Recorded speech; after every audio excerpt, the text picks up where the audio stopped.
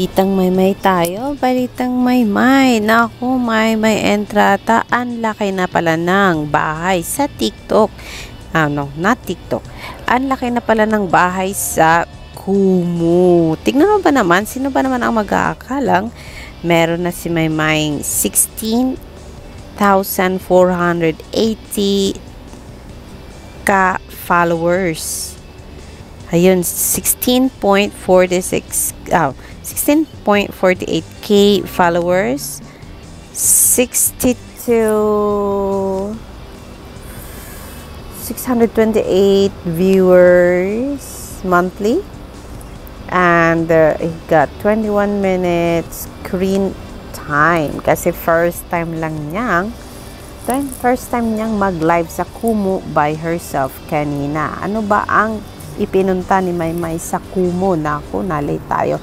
1 hour ago or more than an hour ago, si Maymay Entrata po ay nag-live by herself. Solo po ang live niya sa KUMU at ito po ang nilalaman ng KUMU ni Maymay Entrata.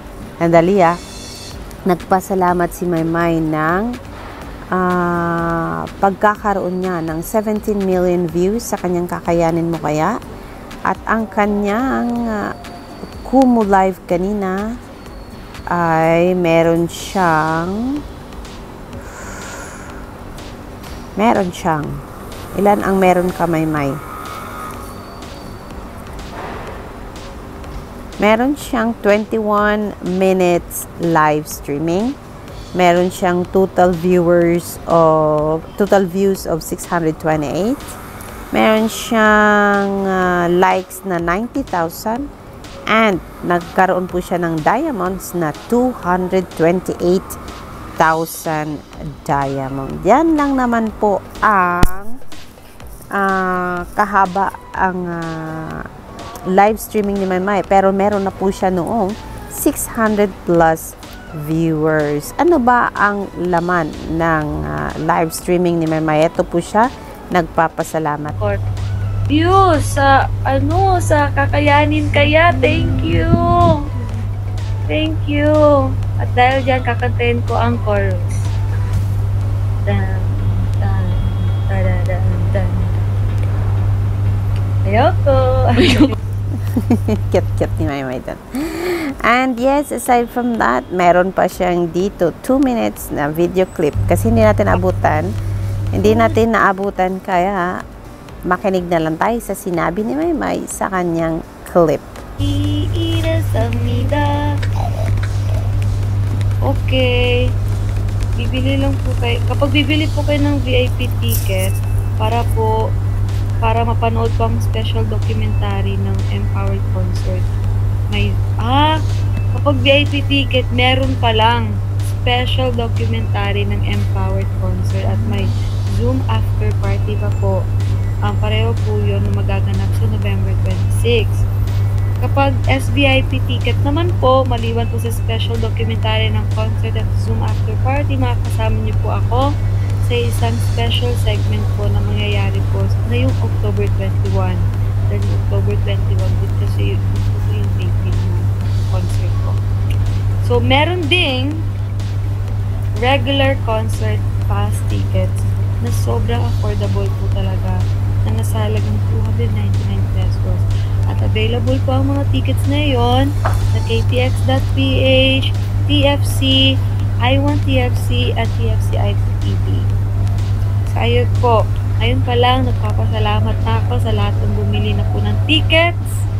Kagaya ng isa pong nagpunta dito kanina, nakausap ko sa KUMU, sa Ate Maye, na nakapabili na po ng tickets. Maraming salamat po, at sa mga hindi pa nakabili, still available pa rin po siya.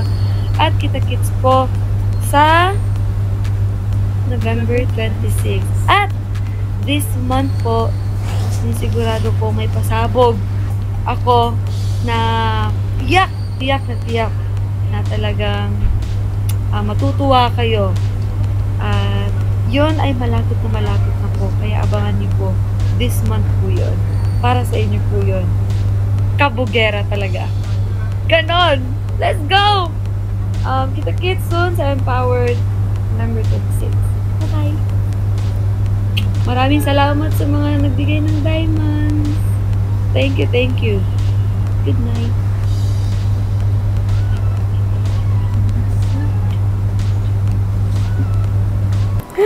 Ang kagandang bata ni Meridel. Yun po ang nilalaman ng kanyang live streaming kanina. Nagpapasalamat siya sa mga nakabili na ng tickets plus promoting her concert, digital concert.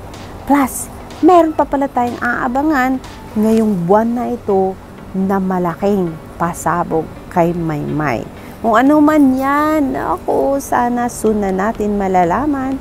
So, yan ang ating update on Maymay Entrata. At mayroon pa akong pasabog na isa.